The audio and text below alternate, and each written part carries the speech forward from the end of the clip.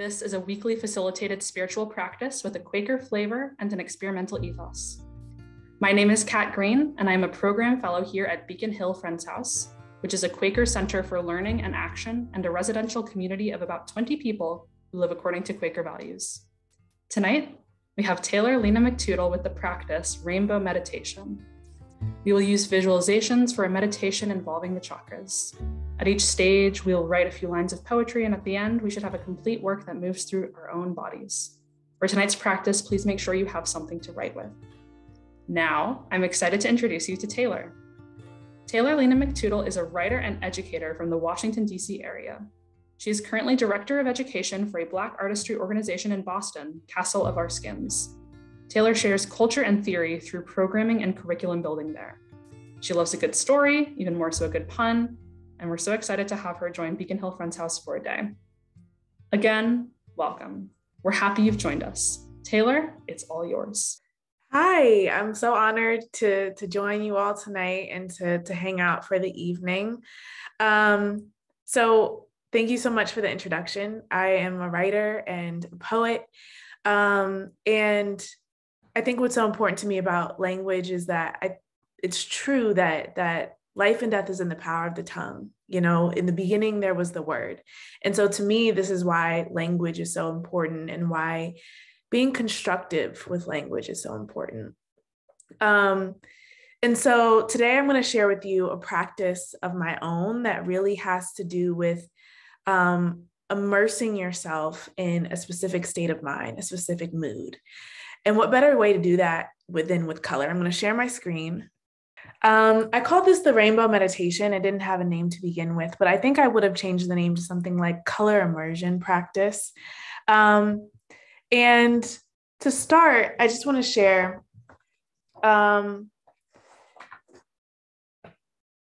poetry for me is a way of expressing something that feels inexpressible.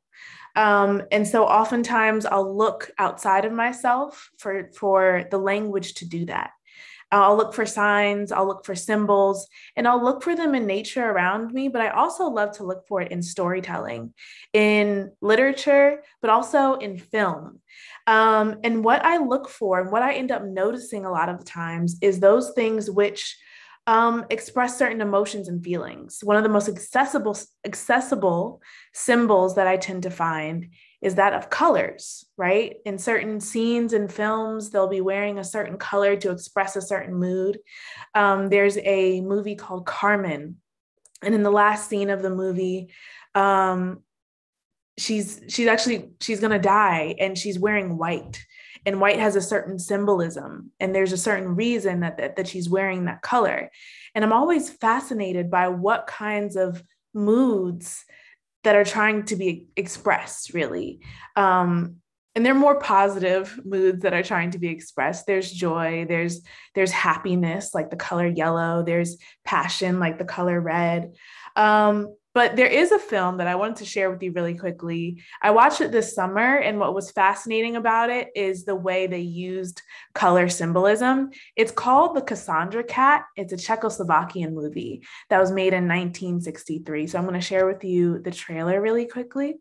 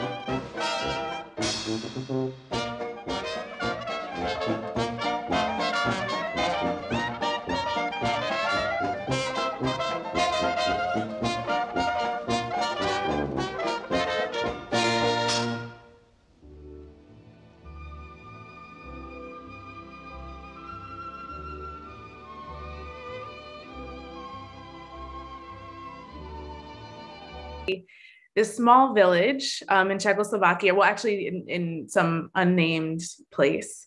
They're visited by this kind of caravan of characters, and the caravan brings a cat, and the cat is wearing sunglasses. When the cat takes off its sunglasses, everyone's true colors are shown. And in this particular film, if one is red, that means you're a lover. That means you're good. That means you're good-hearted. I think if you're yellow, you were a cheat. And if you were purple, you were a thief. And so what's interesting is like, it was made in 1963 in Czechoslovakia in 1963. They were like kind of they were a offshoot of the Soviet Union. They were a communist kind of country, essentially. So the idea of red being a lover and red being the good color is somewhat propagandistic, it seems. And so while I don't necessarily, I think that it served its purpose. I don't know if I agree with the color symbolism, but I just thought it was such an interesting concept. There are other more complete uses of color, though, more complete symbolisms of color. And here I found a color wheel in all kinds of literature. Color is used to express a variety of emotion. And a lot of times there's a duality to it. So there'll be a negative expression of this color and there'll be a positive expression. So if you think of the color red, it expresses love, but it also expresses anger. If you look at the color orange, and I was really interested in this one because orange to me normally means jovial and friendly, but the negatives can be, it says here, a warning, frustration, overly emotional. Yellow being, and I'm only going to focus on the primary colors, yellow being positive in the sense of creativity, friendliness, confidence. But the negative side, which kind of the movie Cassandra's Cat got right, was deceitful. Cowardice, depression, hazardous. And I also, then moving on to purple is positives being creativity, negatives being arrogance. And the list goes on. So there can be a duality to these colors. And that's kind of, these always aren't universal meanings, but I think this is a very good consolidation of what the possibilities are when you think about these colors. And then another cultural reference goes back to chakras. In the Buddhist tradition, there are these different energy centers in the body. And these energy centers allow you to feel open and present and whole and spiritually attuned. And each of these energy centers has a color that's associated with it. So I'm not going to use the names of these energy centers because I'm not a practicing Buddhist, but I am familiar with kind of the colors and the areas of the body. So I wouldn't want to appropriate in any way that it wasn't authentic to me. But you know, at the base of the spine, you have kind of the root chakra, and that's where you're present, to be here, right? Kind of around the navel is to feel, kind of around your, like right below your chest, is to act. The heart, which I thought was interesting, is represented by the color green. And I think I kind of expected it to be represented by the color red or something, but it's to love. Blue represents the throat chakra. And purple represents the kind of right between the eyes, to see. And then, although this is also kind of a purplish color, really, it's almost prismic, right? Because the crown chakra is kind of the collection of all the colors. It's just white light, right? And so the practice I wanted to introduce today is an embodiment practice, an immersion practice. The idea is to think about these different chakras, think about these different abilities to be present, to feel, to act, to love, to speak, to see, to know. And I think right now in our space and time, well-being is really important.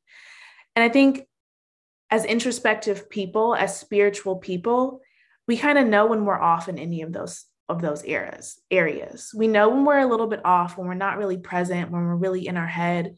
We know when we're not connecting with others. We know when we're not actualizing, what we think is right. We know when we're not loving, when we're not speaking truth to power, when we're not bearing witness, right?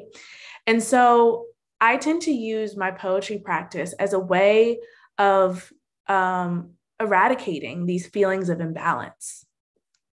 And so to do so with color immersion means looking at one of these areas, one of these colors, and really drawing inspiration from it intensely to the practice. Just checking.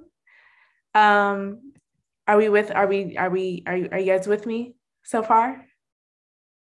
Any questions so far? Yay, thumbs up. Any questions so far? Okay, that's good. So, my first step is to pick my color based on my mood, my emotion, or possibly where I feel imbalance in my day-to-day. And then the next step would be for me to kind of center that part of my body. Before you write, before you engage in kind of a spiritual practice of writing, journaling, whatever you call it, it's good to center yourself, to take a deep breath. But it's also great to have that tool, of knowing where you want that breath to be centered, right? If you're having trouble being present, taking the breath into the base of your spine, and writing yourself to be present, to be in touch as you write. Sorry, I'm going to go back and forth a couple times. So number 3 would be getting started with a list of things that are associated with that color. That just prepares you to have your creative tools ready to go when it's time to write. And finally, to move through these visualizations as you write them down and then begin creating your poem. I'm going to do a quick example that's kind of already prepared. I'm just going to be honest about it. My example, I'm going to pick the color red. I'm coming out with a book of poetry this year called Carmine. So this is not necessarily something new to me. My favorite color has been like green for the longest, but my obsession with the color red is this desire to be more present. In a digital age, I think that's something that's difficult to do.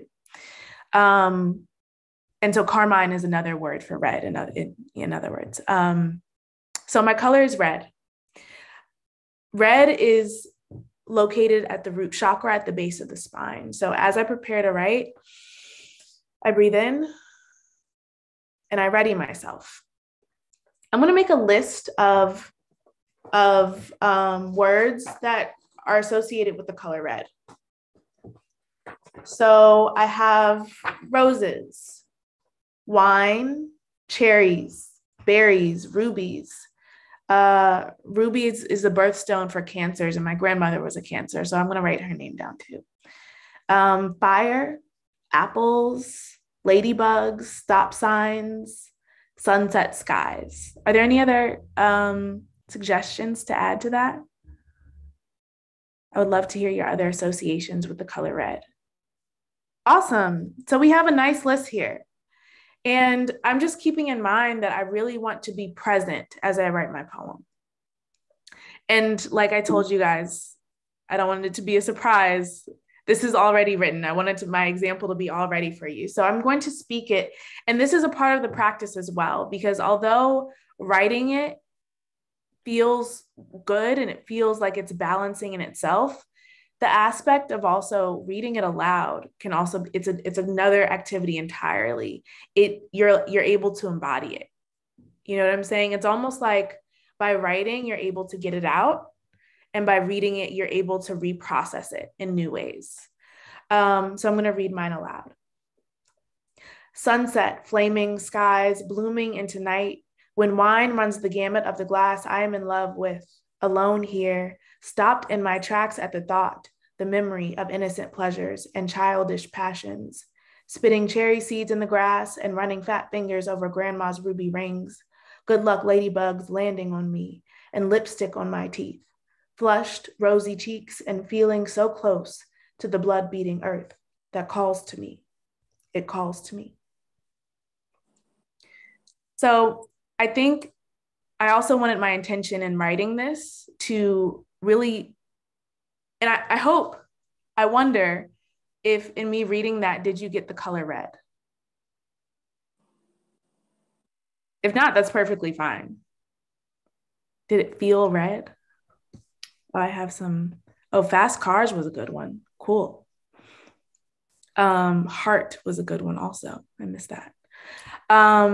So the idea is not only for it to feel red, but for it to also kind of achieve what I wanted it to achieve. I wanted it to achieve a sense of present moment.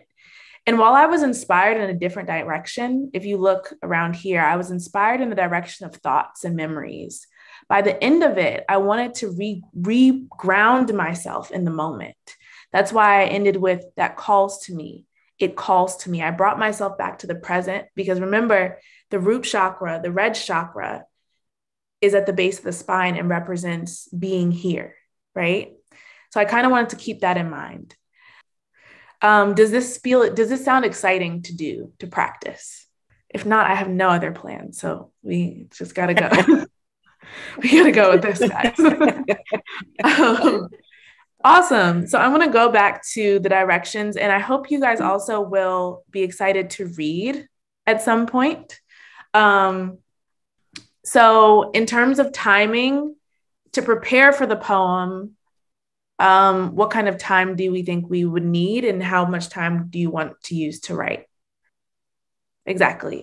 Wonderful. I just love a group decision made. I think that's always an exciting thing. So how about we'll do around 12 minutes, and then I'll check for time around 8:10 and see where we're at. First step is picking your colors. And I think we have enough people here where hopefully we'll span the rainbow. But I can go back to the chakra so you guys have a second to pick the colors. And if you want to share what colors you're picking and why in the chat, that's also an exciting thing to do. Thank you, Kat. I would love to know what colors you guys are picking. All right. I am so looking forward to hearing what we've immersed ourselves in, what kind of visualizations, what kind of experiences, what kind of dream worlds we've immersed ourselves in to kind of balance our moods, our emotions. I'm excited for this.